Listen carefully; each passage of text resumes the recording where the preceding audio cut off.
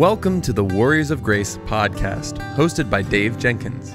Warriors of Grace is about helping men from generation to generation become gospel men in private, in the home, in the church, and in public through the Word of God. Now for today's episode, let's join our host, Dave Jenkins. Well, welcome back to the Warriors of Grace podcast. My name is Dave, and I'm the host for this show.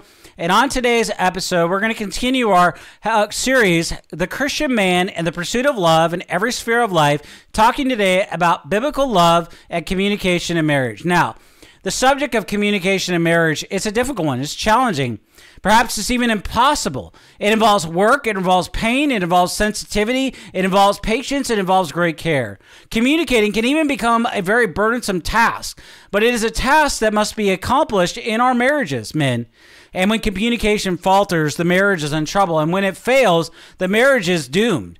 Communication is above all a means of knowing. In marriage, it means simply the knowing of two people. The goal of communication is knowledge, not abstract, theoretical, and personal knowledge, but a personal knowledge, the knowledge of intimacy. In a biblical category, the essence of marriage is expressed in the intimacy of knowing and loving one another.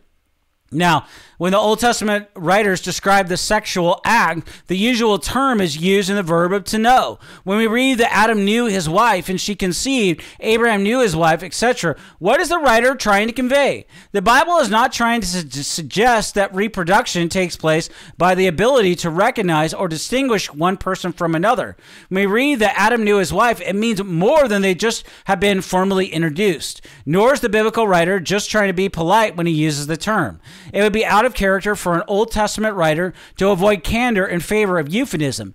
No, when the Old Testament speaks of sexual union in terms of knowing, it's because knowing in every sense of the word is at the heart of marriage. To be known and still loved is one of the supreme goals of marriage. Now, many of us think if people really knew us, they wouldn't like us at all, right? Others think that if people knew us well enough to understand us, perhaps they would like us. Most of us probably feel a little bit of both. We would like to be really known, but there still remains the nagging fear that if we are known, we won't be loved or liked. Now, before the fall, Adam and Eve enjoyed their life in Eden, naked and unashamed, Genesis tells us. And after the fall, they became aware of their nakedness and hid themselves in shame. Now, in their guilt, they didn't want God to see them, and so they became fugitives from his gaze. And yet, in an act of astonishing grace, God provided clothes for his embarrassed creatures and covered their nakedness. But the desire for the original state of being naked and even unashamed, it remained with Adam and Eve. They wanted their nakedness and their shame hidden, and yet they yearned for a safe place to be naked. They yearned for a place where they could take off their clothes to be known without fear. God provided that place with an institution of marriage between one man and one woman for life. God gave them a place where they could have intercourse, which of course is a synonym for verbal communication. Communication involves a kind of nakedness. In some situations, nakedness can be very embarrassing. At other times, it can be exhilarating. And so in marriage, it yields unspeakable pleasure. When it fails, the result is two people going back into hiding. To be known by God is the highest goal of human existence. To know that God knows everything about me and yet he loves me is indeed my ultimate consolation. What a comfort to know I cannot pull the wool over God's eyes who sees and knows. And so that means that there's no point in even trying.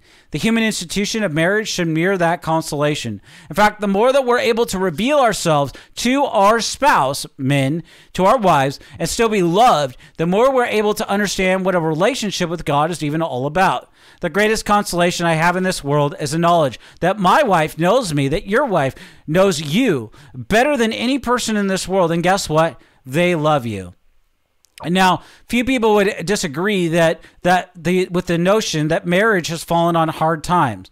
Although exact figures are hard to come by, an article in Time magazine in 2018 tells us that the first marriages have about a 40% chance of ending in divorce.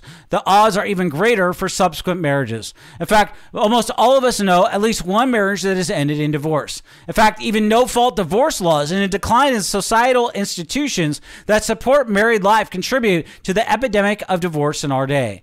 And seeing that the phenomenon of divorce, many couples are reluctant to get married. They fear that will come to a point where they'll be not able to settle conflicts or deal with communication well, and that their marriage will just end and wither. Such fears, of course, are not entirely invalid, because a husband and a wife are both sinners, and conflict inevitably arises in every marriage. Much of this conflict occurs because of the differences between how they communicate subjectively about things. And what we're talking about here is differences of opinion over things themselves that are indifferent. A wife may highly value a new car and think they should spend their extra money on it. Her husband might value a vacation more and even believe their extra funds should pay for it. An argument may then ensue. Neither the car nor the vacation is inherently good or bad, and neither is inherently more valuable than the other.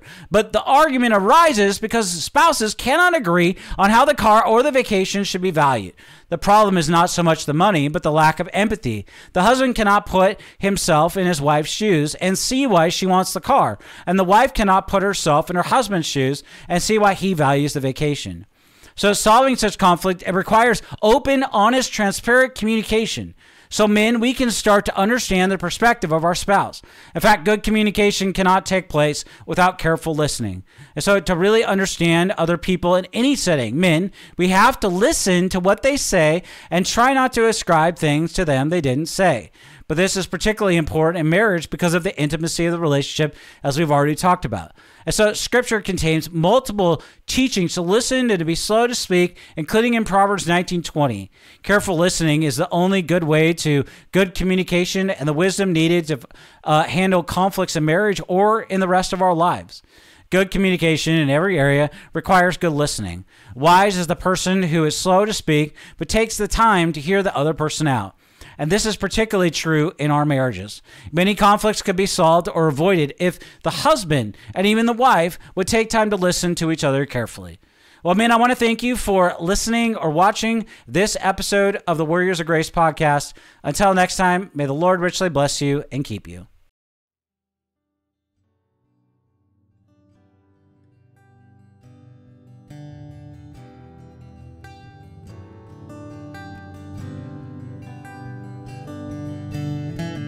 Thank you for listening to the Warriors of Grace podcast. If you enjoyed the show today, please subscribe, leave a rating on the app, and share our episode with your friends and family.